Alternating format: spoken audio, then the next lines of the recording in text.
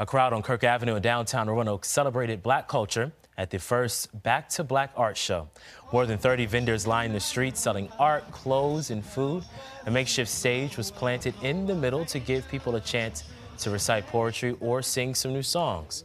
Versus, a new hub that promotes self-expression through art, created the event to recognize local creatives. I think that this was really important for us to highlight and display local Black talent in all forms, with visual arts, fine arts, whatever the case may be. It was super important for me to do that. Jones plans to make that event a new annual tradition.